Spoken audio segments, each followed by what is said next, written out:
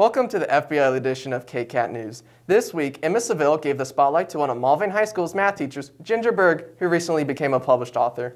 A few times a month, a member of the Mulvane community gives out boxes of food to anyone in need. Chayton Fonenstiel has the scoop. And reporter Caleb Perkins breaks down the history of Mulvane High School's alma mater. I'm Emma Seville. And I'm Shane Fonenstiel. And KCAT News starts right now. Family isn't just those who are blood related. It is those you create strong bonds with. Ginger Berg's family is a prime example of what family is. Mrs. Berg has recently written a children's book about her family. Emma has the details. Mrs. Berg has recently written her own book called My Patchwork Family. I caught up with her to discuss being a teacher and her new book. I started teaching in 2005, so I'll let you guys do the math on how long that's been. So I have wanted to be a teacher since I was in kindergarten. I'm just one of those weird kids that likes school. But it wasn't until high school that I decided I wanted to be a math teacher because I had a math teacher that made me laugh every day, and I loved math after I had him. And so that's when I decided to do math. I think when I can get a student who says they hate math to be successful in math every year, I find those students and I can build their confidence up. That makes me feel like a successful teacher. I just published a children's book that's the story of my family and how we have done foster care and adoption. And I just self-published it, and it came out at the end of December. The book is called My Patchwork Family. So I wanted to share my family's story because I know a lot of people have questions about foster care and adoption and what that looks like. And I also wanted to just give a resource to families to open up the conversation of foster families, because sometimes it's hard to talk to your kids about things you're not very knowledgeable of. So this gives a way to start that conversation. I love my students, but I need my street cred up, so tell everybody I'm mean so people don't try to get away with stuff in my classroom. If you are interested in reading her book, you can buy a hard copy on Amazon or a digital version on Kindle by searching My Patchwork Family by Ginger Berg. Emma Seville, KCAT News.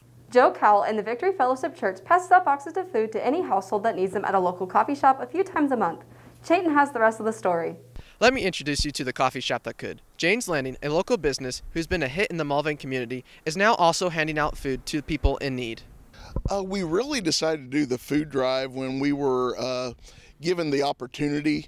It came through my email. A local area church was asking for tax-exempt entities to help out with food distribution in the county, both Sedgwick County and Butler County. And I pastor in Butler County, so I took advantage of that. Then they asked me if I would consider doing it in Sedgwick County too, so then I was able to start doing a food distribution here in Mulvane, Kansas as well. Cal told me the food is handed out by a government agency. Actually, prepackaged when we get it. It's through a program through the federal government. It's Farmers to Families, and it is fresh produce. It is all goods that are frozen. Some are frozen, some are fresh. We get the milk directly from Highland Dairy. It is milk that is actually better than you can get at the store. It's 3 weeks before it's overdue. It's fresh food. It's about 20 pounds of food plus the milk, and every person would get 20 pounds of box food and 1 gallon of milk per family unit. Cal also said they have given out 50,000 pounds worth of food to people in need. We have handed out here in Mulvane alone between 75 and 100 boxes on the weeks that we are able to do it. We have been able to have 7 to 8 here over the past 3 months.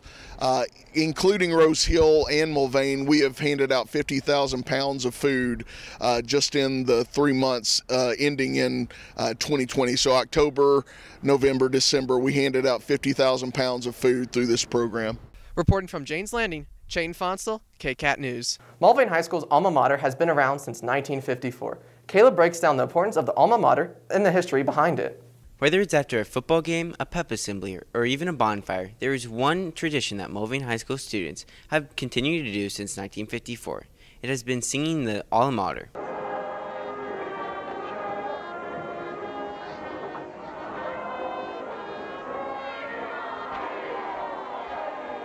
The Mulvane alma mater was written by a 1955 Mulvane graduate by the name of G.C. Daniels. The Mulvane alma mater became known because of the band teacher in 1954, Mr. Walter Ford. He knew the school needed an alma mater, so he hosted a competition for it. He was a good band director. He was really good at bringing our band back from a dismal year before. Mr. Ford came in and kind of got new life going into the band, and we had a very successful year that year. But he said, we really need an alma mater, and so that's why they started that school contest. It took me most of that English class, and then I spent a little bit of time in trigonometry class finishing up, and I asked the English teacher a couple of questions, and the rest of it, I wrote it as I felt it, and I guess luckily I was awarded the prize for writing the alma mater for that year anyway, and it was introduced at homecoming in the fall of 1954 by a classmate who sang it over the loudspeaker. And even though it's been over 60 years since G.C. Daniels wrote the alma mater, he proves that it's still always a good day to be a Mulvane Wildcat. I'm proud of the fact that I was able to write words that people can relate to in today's world, which is 60 years later. So really it's, a little bit of pride, but really it's something that I just had a love for Mulvane, and that's where I grew up. So here's to you, G.C. Daniels. God protect our precious claim, and always watch our dear Mulvane. Caleb Perkins, KCAT News. Thanks, Caleb. That's it for this week. And as always, Thanks for watching KCAT.